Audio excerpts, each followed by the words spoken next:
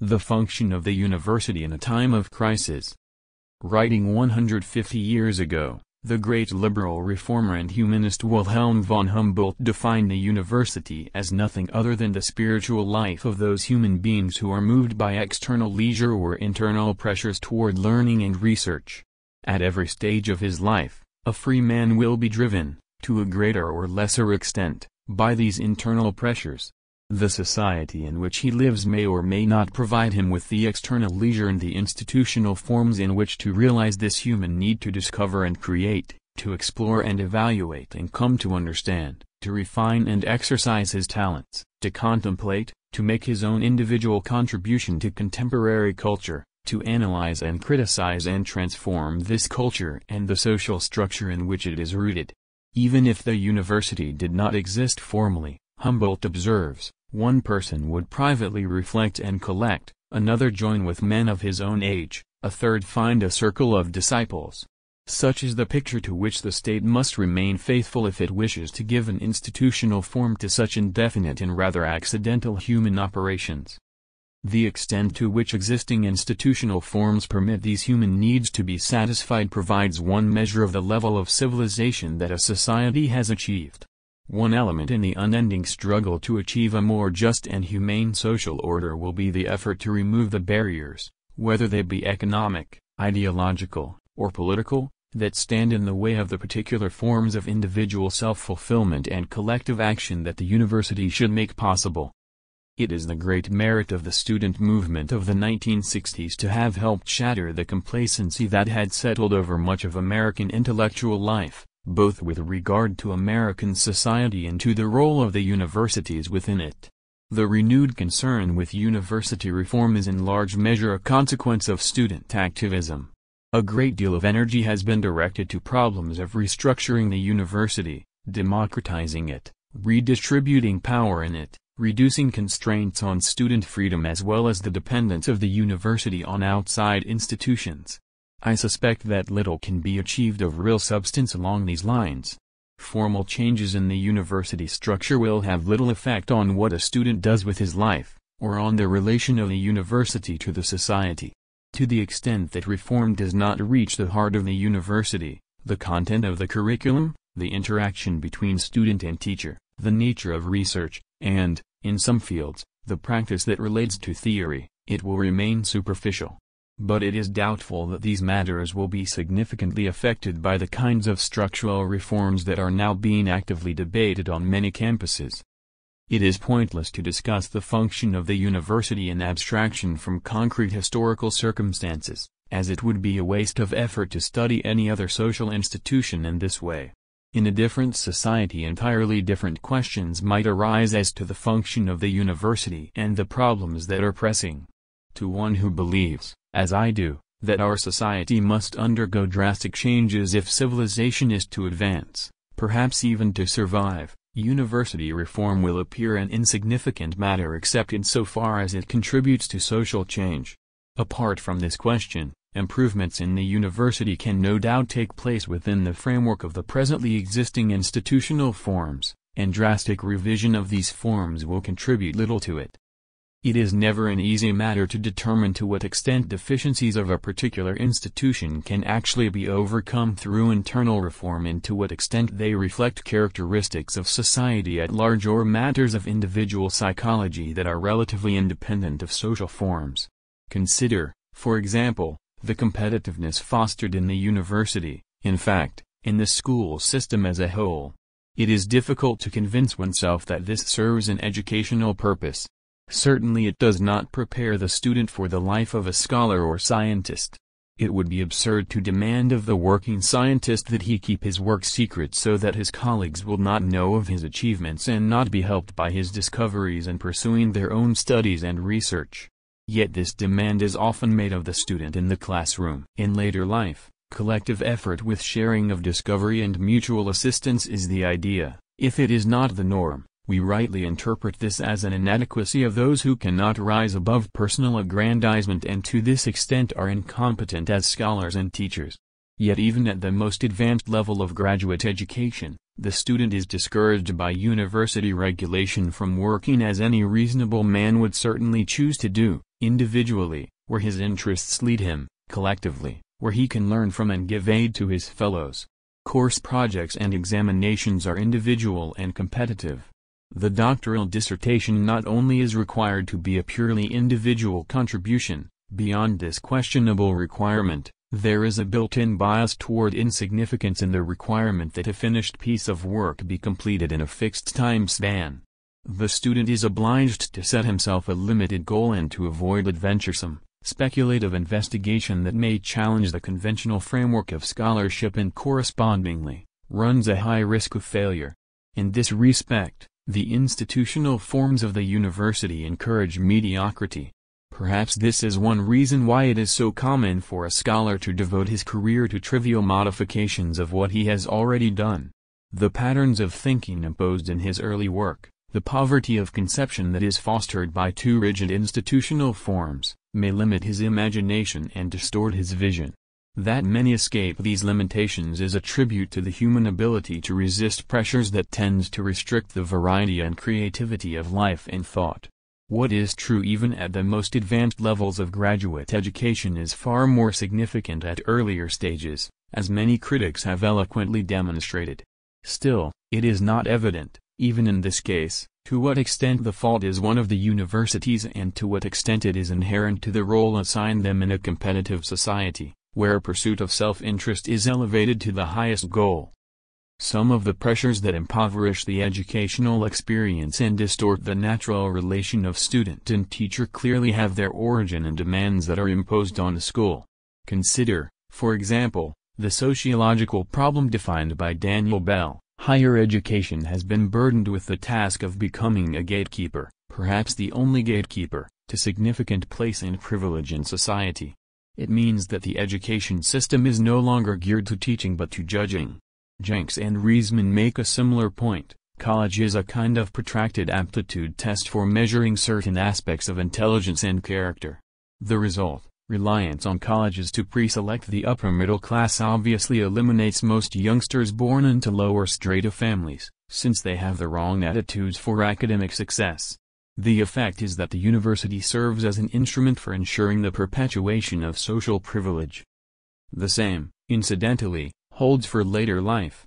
To achieve the Humboldtian ideal, a university should be open to any man, at any stage of life, who wishes to avail himself to this institutional form for enhancing his spiritual life.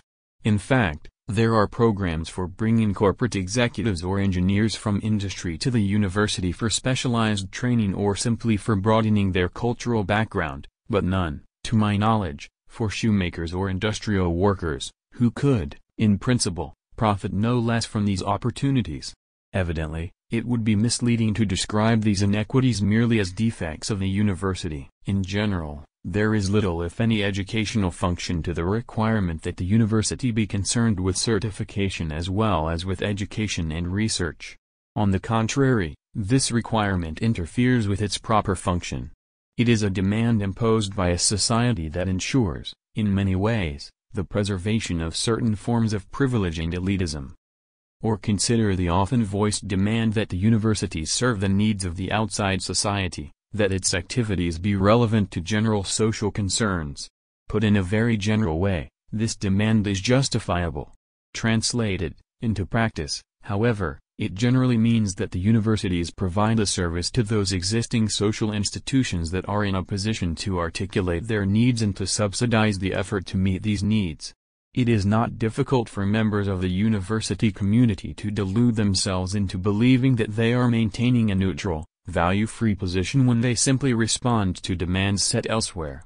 In fact, to do so is to make a political decision, namely, to ratify the existing distribution of power, authority, and privilege in the society at large, and to take on a commitment to reinforce it. The Pentagon and the great corporations can formulate their needs and subsidize the kind of work that will answer to them. The peasants of Guatemala or the unemployed in Harlem are in no position to do so, obviously. A free society should encourage the development of a university that escapes the not too subtle compulsion to be relevant in this sense. The university will be able to make its contribution to a free society only to the extent that it overcomes the temptation to conform unthinkingly to the prevailing ideology and to the existing patterns of power and privilege. In its relation to society, a free university should be expected to be, in a sense, subversive. We take for granted that creative work in any field will challenge prevailing orthodoxy. A physicist who refines yesterday's experiment, an engineer who merely seeks to improve existing devices, or an artist who limits himself to styles and techniques that have been thoroughly explored is rightly regarded as deficient in creative imagination. Exciting work in science, technology, scholarship, or the arts will probe the frontiers of understanding and try to create alternatives to the conventional assumptions. If, in some field of inquiry this is no longer true, then the field will be abandoned by those who seek intellectual adventure. These observations are clichés that few will question, except in the study of man and society.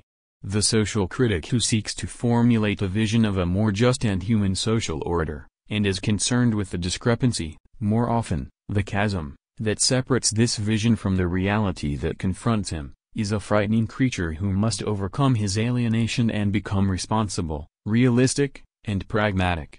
To decode these expressions, he must stop questioning our values and threatening our privilege.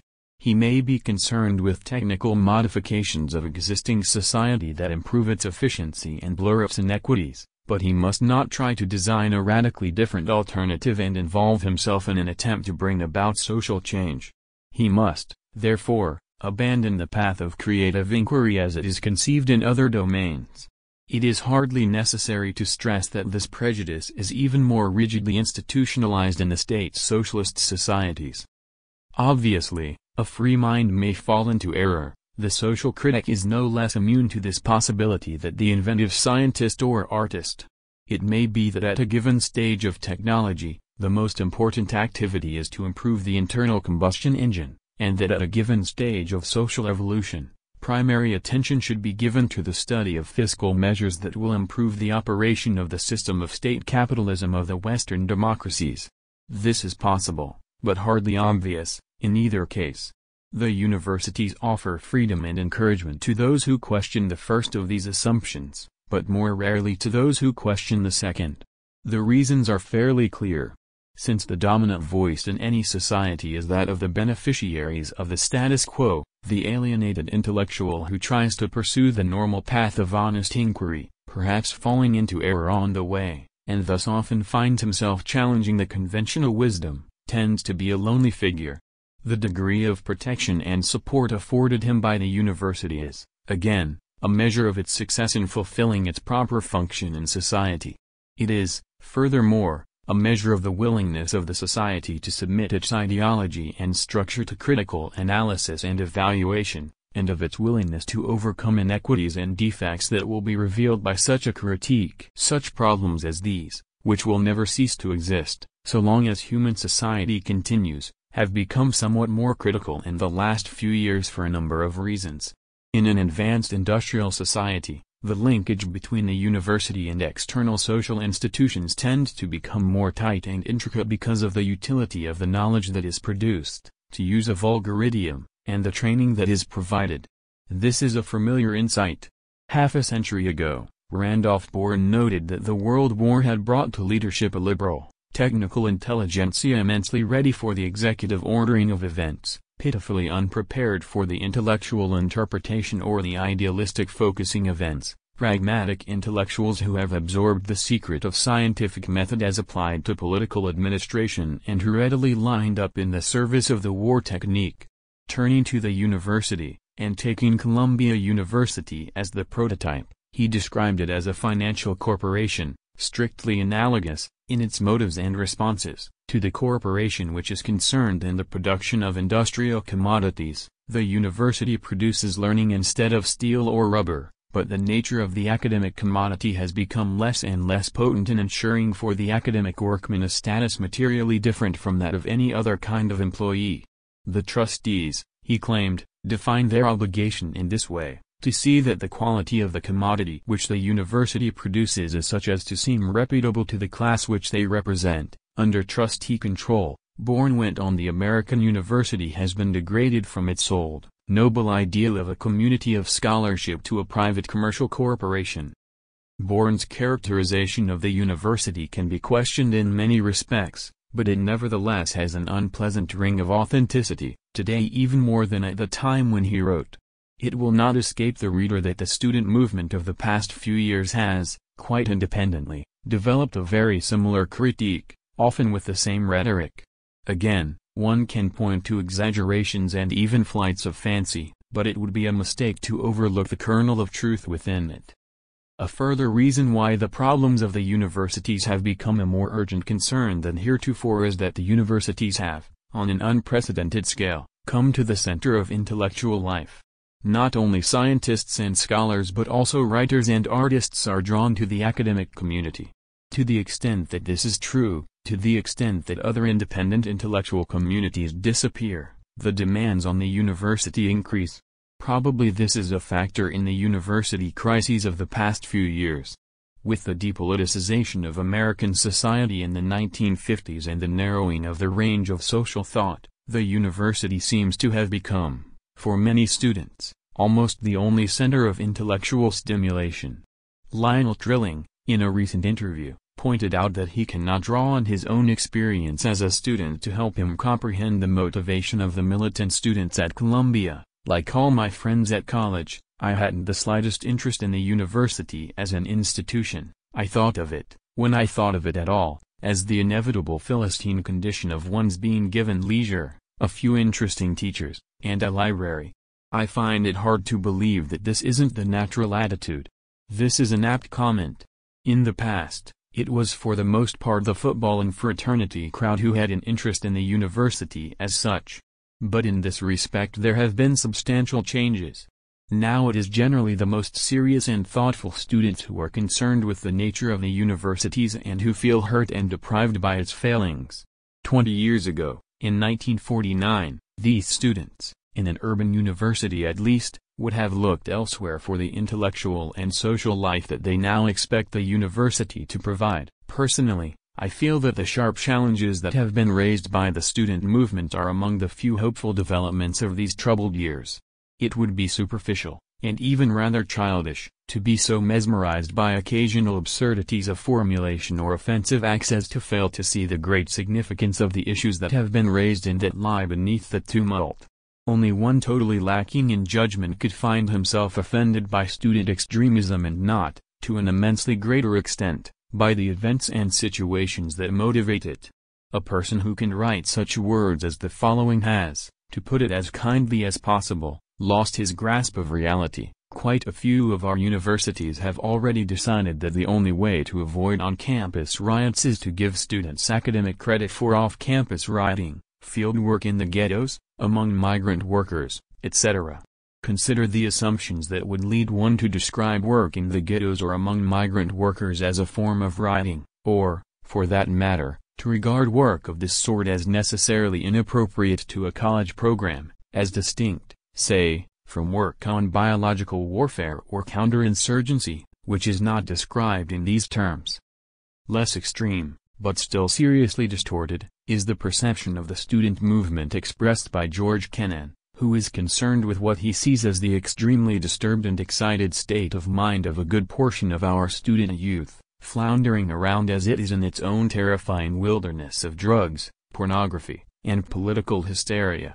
Again, it is striking that he is so much less concerned with the extremely disturbed and excited state of mind of those responsible for the fact that the tonnage of bombs dropped on South Vietnam exceeds the total expended by the U.S. Air Force in all theaters of World War II, or with those responsible for the anti-communist political hysteria of the 1950s, or, for that matter, with that great mass of students who are still floundering around in the traditional atmosphere of conformism and passivity of the colleges and whose rioting is occasioned by football victories. The irrationality which has been all too characteristic of the response to the student movement is itself a remarkable phenomenon, worthy of analysis. More important, however, is the effort to take the challenge presented by the student movement as a stimulus to critical thinking and social action, perhaps of a quite radical nature, a necessity in a society as troubled as ours, and as dangerous.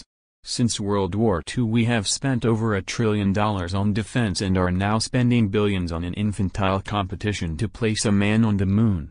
Our scientists and technologists are preparing to construct an anti-ballistic missile system, ABM, at an ultimate cost of many billions of dollars, though they know that it will contribute nothing to defense, that in fact it will raise a potentially suicidal arms race to new heights.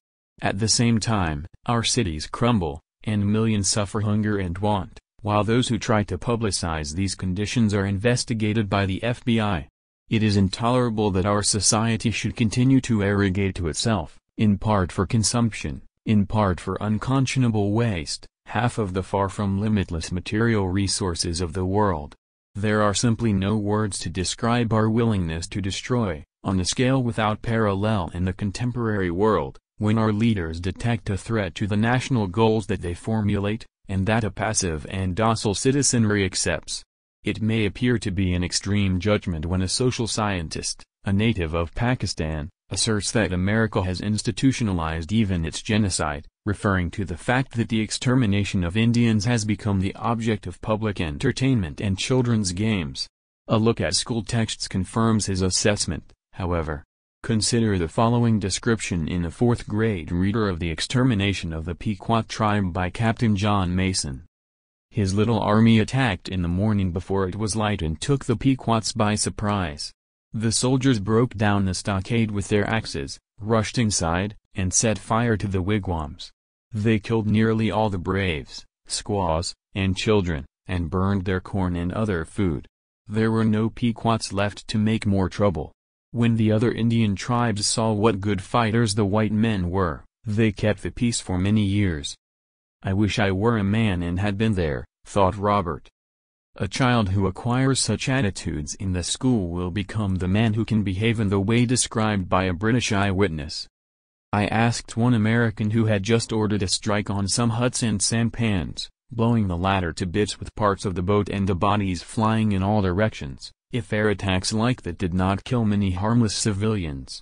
But people shouldn't continue to live here, he said. It is hardly necessary to add that attitudes created in the schools are supported by the mass media, not only directly but by their encouragement of a general passivity. There is much truth in the observation of Paul Lazarsfeld and Robert Merton that these media not only continue to affirm the status quo, but in the same measure, they fail to raise essential questions about the structure of society. Hence, by leading toward conformism and by providing little basis for a critical appraisal of society, the commercially sponsored media indirectly but effectively restrain the cogent development of a genuinely critical outlook. This is not the place for an extended discussion. It is enough to point out that, for reasons suggested in these few remarks, it is a matter of great urgency, for ourselves and for world society, that our institutions and ideology be subjected to serious critical analysis. The universities must be a primary object of such analysis and, at the same time, must provide the institutional form within which it can be freely conducted. In these specific historical circumstances, it is useful to recall a remark of Bertrand Russell. Without rebellion, mankind would stagnate, and injustice would be irremediable. The man who refuses to obey authority has, therefore, in certain circumstances, a legitimate function, provided his disobedience has motives which are social rather than personal. It is these historical circumstances that define the context for a study of the function of the university and the current challenge to the university. Reactions to the recent wave of student unrest throughout the world have varied widely. Nathan Glazer asks whether the student radicals fundamentally represent a better world that can come into being, or whether they are not committed to outdated and romantic visions that cannot be realized, that contradict fundamentally other desires and hopes they themselves possess, and that contradict even more the desires of most other people. He tends toward the latter view. The student radicals remind him more of the Luddite machine smashers than the socialist trade unionists who achieved citizenship and power for workers. Consider, in contrast, the reaction of Paul Ricoeur to the massive rebellion of French students in May 1968. The signs are now eloquent.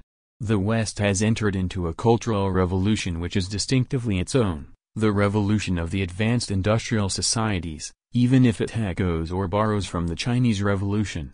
It is a cultural revolution because it questions the world vision, the conception of life, that underlie the economic and political structures and the totality of human relations.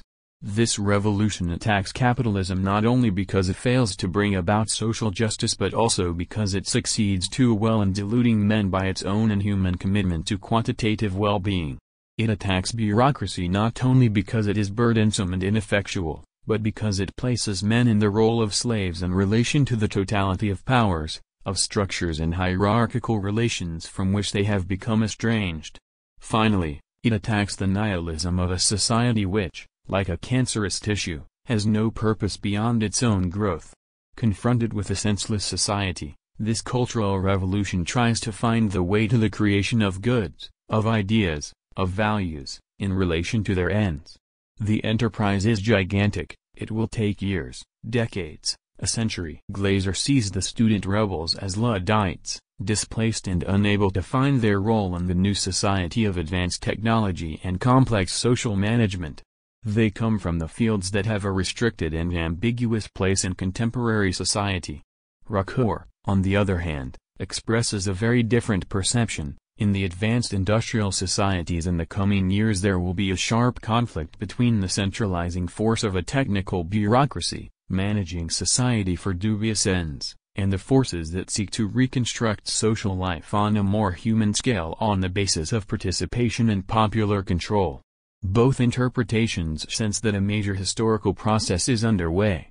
They differ in their judgment as to where they expect, and no doubt hope, it will end, and correspondingly in the interpretation they give of student dissidence and rebellion.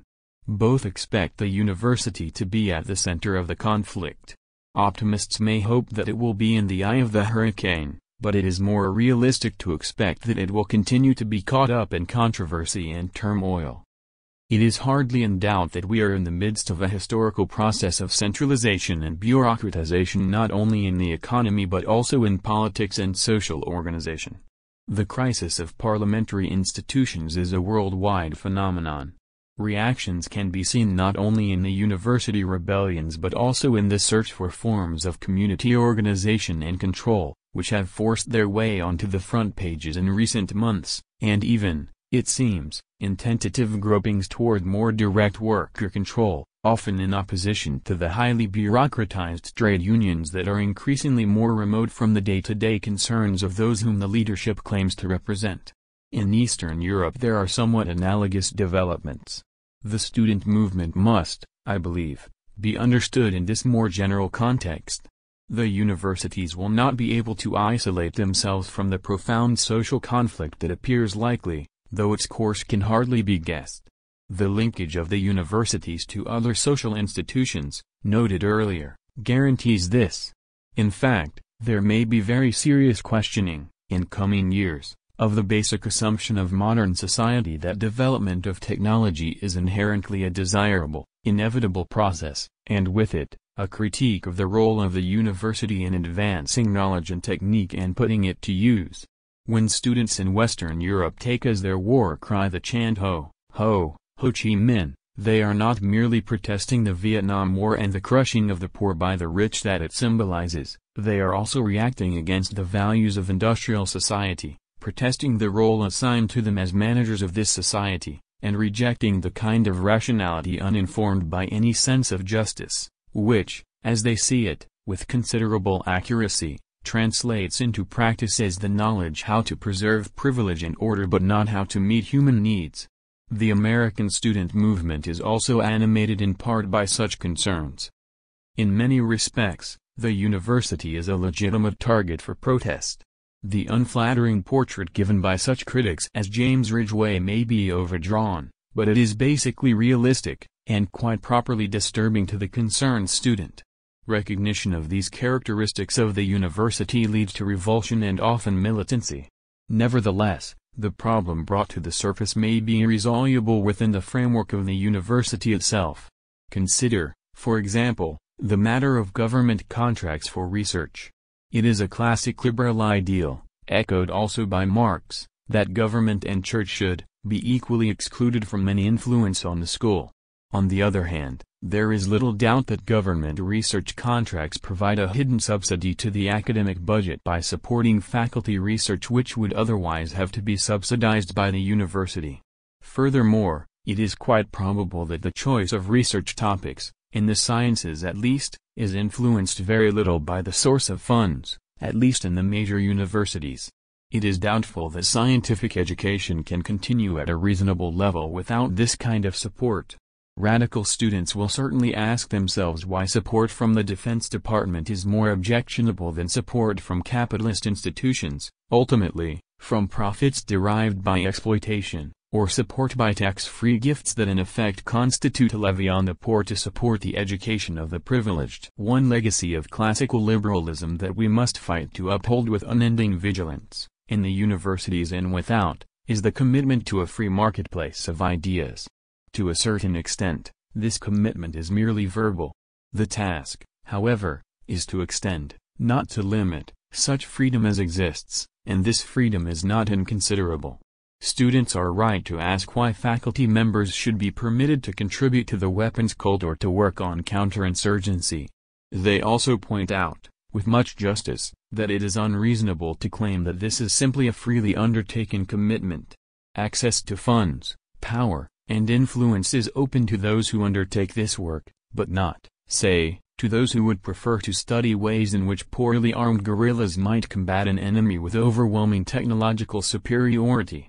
Were the university truly neutral and value-free, one kind of work would, as noted earlier, be as well supported as the other. The argument is valid but does not change the fact that the commitment is nevertheless undertaken with eagerness and a belief that it is right. Only coercion could eliminate the freedom to undertake such work. Once the principle is established that coercion is legitimate in this domain, it is rather clear against whom it will be used. And the principle of legitimacy of coercion would destroy the university as a serious institution, it would destroy its value to a free society. This must be recognized even in the light of the undeniable fact that the freedom falls far short of the ideal. In certain respects, the specific issue of Defense Department funding of research is a misleading one. Research on chemical and biological warfare or counterinsurgency would be no more benign if funded by the National Institutes of Health or the Social Science Research Council, just as work on high-energy physics is not corrupted if funding comes through the Department of Defense. The important question is the nature of the work and the uses to which it is likely to be put, not the bureaucratic issue of the source of the funding. The latter is of some significance, insofar as one might argue that the Pentagon gains respectability and power by its support of serious research. For American society as a whole, this development is a very minor symptom of a real tragedy, the ongoing and perhaps irreversible militarization of American society. But in the particular case of the universities, these considerations seem to me marginal. Another side issue, in my opinion, is the question of a campus base for military research. In fact, the Vietnamese care very little whether the counterinsurgency technology that is used to destroy and repress them is developed in the halls of a university or in private spin-offs on its periphery. And to the victims of the endless arms race, the present victims of the waste of resources, material and intellectual, that are desperately needed elsewhere, or the possible future victims of a devastating catastrophe, it is of little interest whether their fate is determined in a department of death on the university campus or in Los Alamos or Fort Detrick, hundreds of miles away. To move such work off campus is socially irrelevant. It might, in fact, even be a regressive step. It might be argued that as long as such work continues, it would be preferable for it to be done on campus, where it can become a focus for student activism and protest that may not only impede such work but also contribute to growing public awareness. One of the most hopeful signs, in my opinion, is the increase in concern among students over the problem of the uses of research. There are few today who would agree with the judgment of Edward Teller that we must trust our social processes to make the best use of technological advance and must not be deterred by arguments involving consequences or costs. The question of the uses of technology is multifaceted, it involves complex historical and political judgments as well as technical issues. Properly, It should be faced by students at a time in life when they are free to explore the many dimensions of the problems and supported by a community with like concerns, rather than isolated in a competitive job market. For such reasons the problems of campus-based military research seem to me rather complex. Those who believe that radical social change is imperative in our society are faced with a dilemma when they consider university reform. They want the university to be a free institution, and they want the individuals in it to use this freedom in a civilized way. They observe that the university, or to be more precise, many of its members, is lined up in the service of the war technique and that it often functions in such a way as to entrench privilege and support repression. Given this largely correct observation, it is easy to move to some serious misconceptions. It is simply false to claim, as many now do, that the university exists only to provide manpower for the corporate system, or that the university, and the society, permit no meaningful work, or that the university merely serves to coerce and channel the student into a socially accepted lifestyle and ideology, even though it is true that the temptation to make choices that will lead in these directions is very great. To an overwhelming extent, the features of university life that rightly are offensive to many concerned students result not from trustee control, not from defense contracts, not from administrative decisions, but from the relatively free choices of faculty and students. Hence the dilemma noted above. Restructuring the university is unlikely to be effective in eliminating the features of the institution that have sparked student criticism.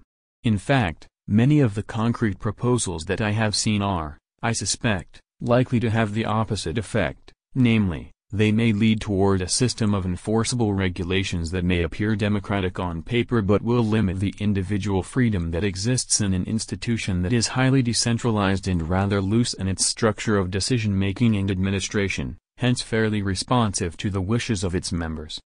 It is possible to imagine useful reforms. I suspect, however, that they will have at best a small effect on the way the university functions. The real problem is a much deeper one. To change the choices and personal commitment of the individuals who make up the university. This is much harder than modification of formal structures and is not likely to be affected by such restructuring in any very serious way. More to the point, I believe, is the view expressed in the Port Huron Statement of 1962, more or less the founding document of SDS, Students for a Democratic Society. The university is located in a permanent position of social influence. Its educational function makes it indispensable and automatically makes it a crucial institution in the formation of social attitudes. In an unbelievably complicated world, it is the central institution for organizing, evaluating, and transmitting knowledge, social relevance, the accessibility to knowledge, and internal openness. These together make the university a potential base and agency in the movement of social change. Any new left in America must be, in large measure, a left with real intellectual skills, committed to deliberativeness, honesty, and reflection as working tools. The university permits the political life to be an adjunct to the academic one, and action to be informed by reason. University reform, in my opinion, should be directed toward such goals as these. Not toward imposing constraints, but rather toward lessening them, not toward enjoining the work that now is often dominant, much of which I personally find detestable, but toward opening up alternatives. This can be done, I think, though it will require a degree of intellectual commitment that has, by and large, been lacking on the part of those concerned with university reform. The university should compensate for the distorting factors introduced by external demands, which necessarily reflect the distribution of power in extra-university society, and by the dynamics of professionalization, which, though not objectionable in itself, often tends to orient study toward problems that can be dealt with by existing techniques and away from those that require new understanding. The university should be a center for radical social inquiry, as it is already a center for what might be called radical inquiry in the pure sciences. For example, it should loosen its institutional forms even further, to permit a richer variety of work and study and experimentation, and it should provide a home for the free intellectual, for the social critic, for the irrelevant and radical thinking that is desperately needed if we are to escape from the dismal reality that threatens to overwhelm us. The primary barrier to such development will not be the unwillingness of administrators or the stubbornness of trustees.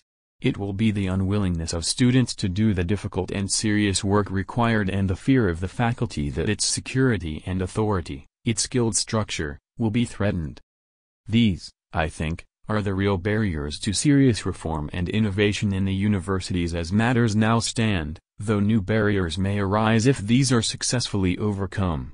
These are the primary problems that should motivate and direct efforts to change the university. In general, I think that the so-called New Left has a task of historic importance, and I think that this task was formulated quite fittingly in the Port Huron Statement when it spoke of the necessity for a left with real intellectual skills, committed to deliberativeness, honesty, and reflection as working tools, committed to a political life in which action is informed by reason. These are goals that can easily be forgotten in the heat of conflict, but they remain valid ones, and one can only hope that they will continually be resurrected as a guide to positive action.